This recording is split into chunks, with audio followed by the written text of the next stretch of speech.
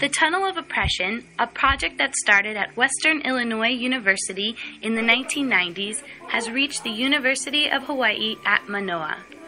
From April 6th to the 8th, students could walk through the exhibit on the first floor of Freer Hall, aimed to shock participants to challenge their perceptions of issues dealing with oppression.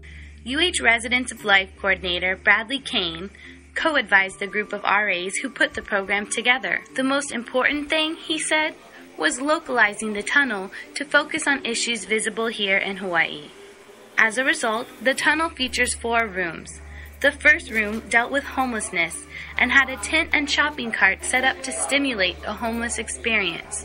Additional information about where students can volunteer to help was also available. Melanie English, a resident advisor and a sophomore at UH, helped create the homeless exhibit. We were hoping to change people's minds about some stigmas or stereotypes. The next room was about body image and sexuality.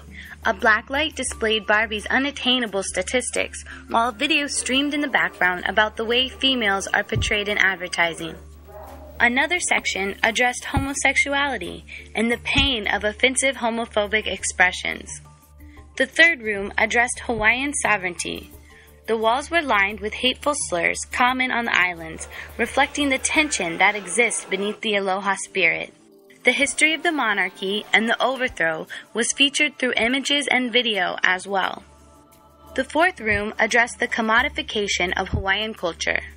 One room featured the common illusion of paradise, eerily reminiscent of 50s movies and the various tourist traps in Waikiki. The second was titled The Reality and displayed more accurate representations of Hawaiian culture. Participants were encouraged to share their responses on reaction walls located throughout the exhibit.